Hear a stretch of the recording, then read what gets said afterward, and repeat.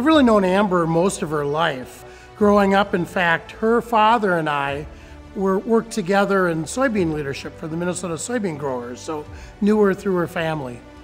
You know, as you had the opportunity to watch Amber grow up through FFA and then of course college, after college, got to know her a little better with her work with Senator Coleman, with the Farm Credit System, and then now with Minnesota Farm Bureau as our Director of Public Policy. She is that right person that understands how to work with people. Well, I think if I had to pick one word to describe Amber, it would be flexibility.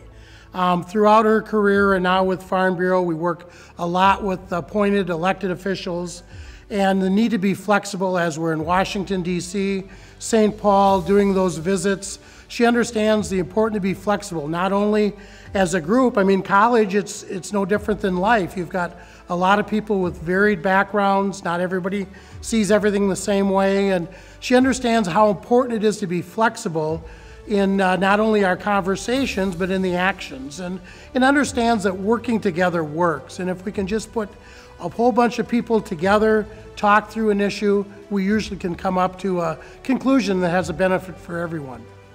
Well, I think to me, to Minnesota Farm Bureau, we're the largest farm organization in the state, it's that dedication and that commitment.